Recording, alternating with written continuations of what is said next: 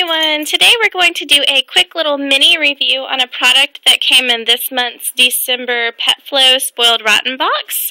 And it is the Barnyard Buddy calf, or I think it's a cow, whatever. Now as you can see, Ranger quite loves him, and they actually match. Look at their furs, they were very similar. Ranger loves him. I think it's adorable. But it says in the description, I'm just going to read it to you, they're cute, they're cuddly, but you don't have to go to the barn to play with this calf. Just watch them try to tear it to pieces. And you can purchase this from PetFlow.com. And I will be posting my other review soon. Not sure which one's going up first or not, but I did do an overall review on all of the products that came in the box. Now I'm doing just little miniature reviews on each item. What do you think about the calf? Do you love him? Do you like him a lot? Yeah, is he your friend?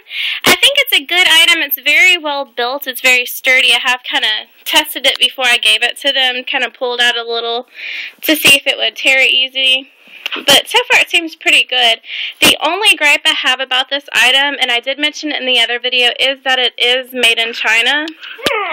And typically I'd be more concerned about treats and food that are made in China.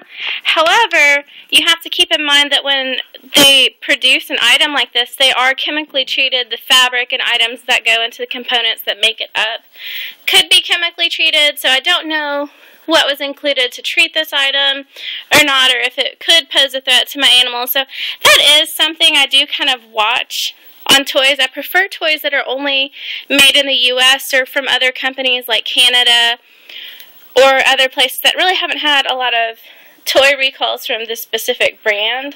So overall, I think it's a great toy. I will let them play with it. I would just prefer in the future from this company that they not put out toys that are made in China. But they do seem to enjoy it, and it is built well. So if we're going just based on the toy, I'd still give it a good review because someone hasn't destroyed it yet.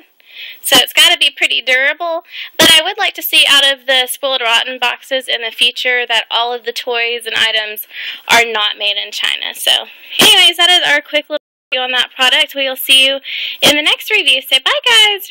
Ranger is going to town.